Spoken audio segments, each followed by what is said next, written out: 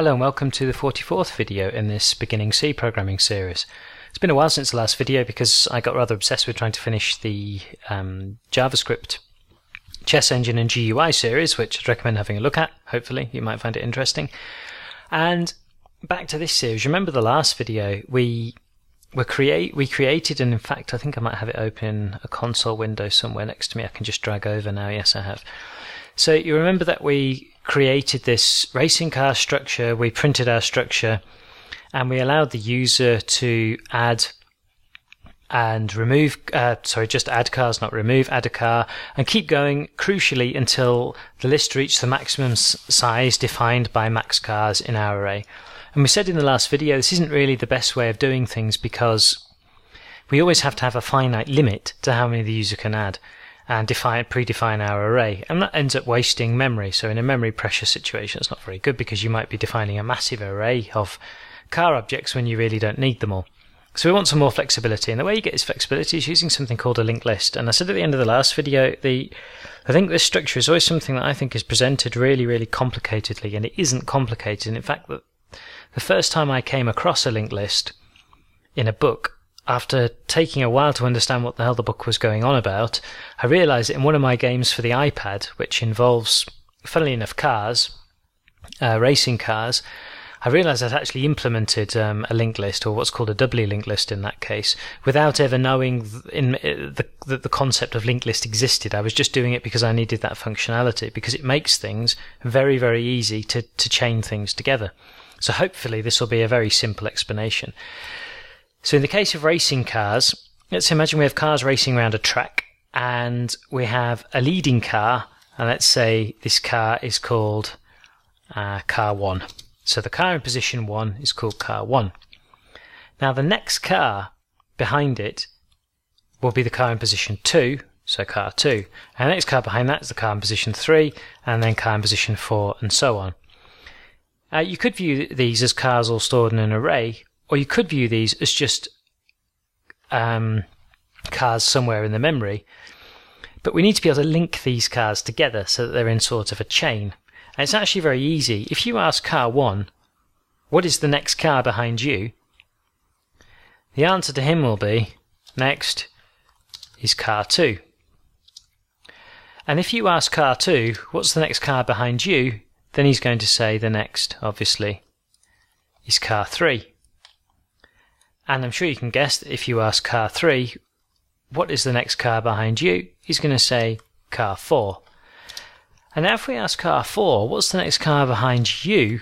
He's going to say there's nothing, but not nothing as in zero. He's going to say nothing as in empty. There isn't anything behind me, which means the next is null in terms of C. And null means simply empty. Doesn't mean zero. It's a different kind of thing.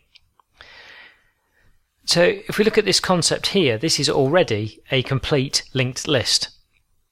If we wanted to print the whole sequence of cars on the track, we would just simply say we'll print car 1, and then we'll ask what car 1's next car is, and print that, and that car will ask what's your next car, and then print that one, and then for that car and so on, until we say if your next car is null, then we'll just stop printing because there are no more cars to print. So the way we do this in the structure is exactly by what I've got here. We just maintain a pointer, this is where pointers start to become very useful, to the next car. And all we'll do is we'll set this pointer when a car is created to null. And then it'll be assigned when there is a next car to point to that next car in the list. So to reiterate, the next pointer will be pointing to car 2 for car 1, to car 3 for car 2, to car 4 for car 3, and car 4's will just stay as null. So let's see us actually making that in the main function here. And I've just realized I need to actually add a struct space racing car like this in here.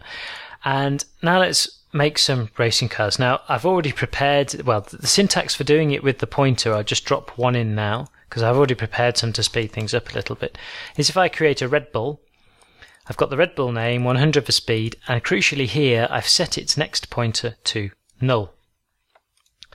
And I'm just going to drop in some more cars now, like so.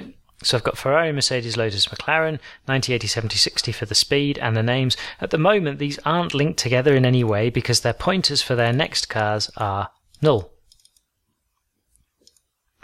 So now what we can do is we can actually link these together. So what we'll say is, we'll say the Red Bull's next is going to point at the address of the Ferrari. And now what we can say is that the Ferrari's .next, and I'm sure you get the idea here, is going to point at the address of the Mercedes. And I'm just going to do some copying here. And now the Mercedes.next is going to point at the address of the Lotus. And the Lotus.next is going to point at the address of the McLaren. So that means we have Red Bull first, next we have the Ferrari, next we have the Mercedes, next we have the Lotus, next we have the McLaren. And the McLaren, his next, we doesn't have anything behind him, so he's just going to be set to null, his pointer. And that's our completed linked list already. And now that all remains is actually I'm very quickly off screen from you guys going to just quickly compile this, make sure there are no errors, there aren't. And now what we want to do is actually just be able to print this list, a full list of cars, to the screen. And crucially what we need is first of all the starting object of our list. So we'll call this start. And then let's also make a current car that we're pointing to. And obviously right at the start that'll be pointing to the start. And let's make a count integer to keep track of how many cars we've printed out and set that to 0. And now what we can do is make a while loop, and we can say that whilst our current car, so what we're pointing to, is not equal to null, so it's not empty, it's not pointing at anything. And crucially here, make sure you don't put a star here, because here we're asking if what this is pointing at is null. Well, we want to know whether the pointer is pointing at is it anything, so if it has an address or not. So if it's null, then it doesn't. So if it is pointing at something, then we can use the code similar to the last video. So we've got the car, we've got the name with the string holder, and we've got the speed here, like so. The other thing, we need to do very quickly, obviously, is increment the count, because we've printed a car. And then at the end of this, I'll put on a new line and just count. And now we can take our current car,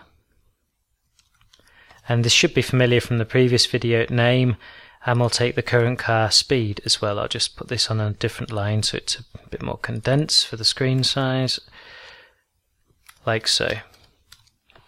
So that will print whatever car we sent in on the list as first. So if we send the Red Bull in first, that will print the Red Bull. But now we want to be able to print the next car on the list. And it should be fairly clear how we're going to do that. We're going to take our current car pointer, which, remember, in the case of the first object is pointing to the Red Bull. We're going to take our current car pointer, and now we're going to set that pointing to our current car's pointer, but the next.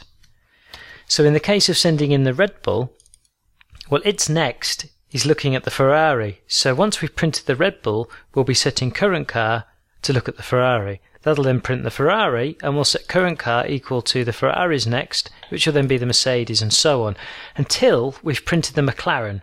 And the McLaren's next is null, which means current car will become null, and therefore will break out of the while loop.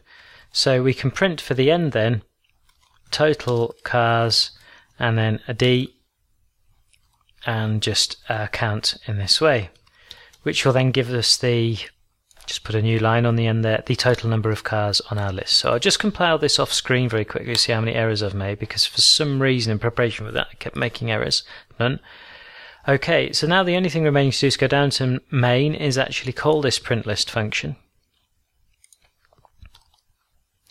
And we'll call it with Red Bull, and we should see then to the screen, oh, I didn't want that, should see, and I need to send the address of the Red Bull because it's a pointer, printing then to the screen. I'll just compile, I'll just bring the terminal across here now and go to run chapter 44. Just remember, if you're on Windows and you don't need the point and the /, and now you can see it's printed the Red Bull, the Ferrari, the Mercedes, the Lotus, the McLaren, and the 5 cars.